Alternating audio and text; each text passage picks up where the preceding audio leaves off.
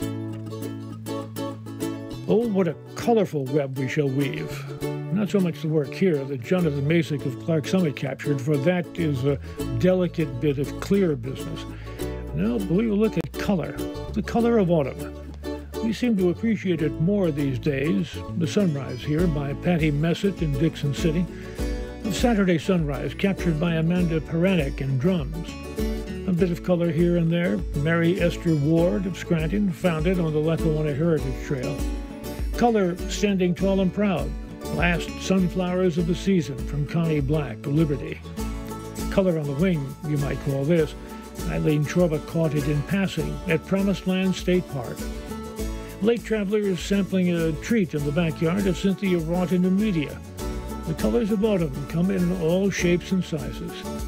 A large portion of Lily Lake was caught by Stephanie Payne, Wapwallopin. Fall in Mashopin, Janice Murkowski sent this in. Color piled up one shade atop the other. Hannah McKenna found this at Hemlock Farms in Ward's Valley. Color spread out before us like a curtain to be admired. It's from Laurie Morrison of Granville Summit.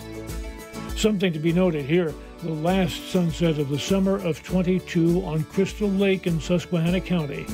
It's from Robert Jones, Clark Summit.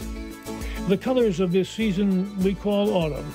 This morning sunrise from Gloria Diaz, Kingsley. More here from Judy Burfield, Calvert. Moments of blazing color passing us by on the road to winter.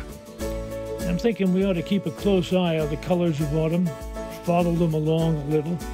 Like Gloria Steele and Tunkhannock, maybe put out a welcome mat for them. After all, they'll be gone before we know it. I'm Mike Stevens in the PhotoLink Library.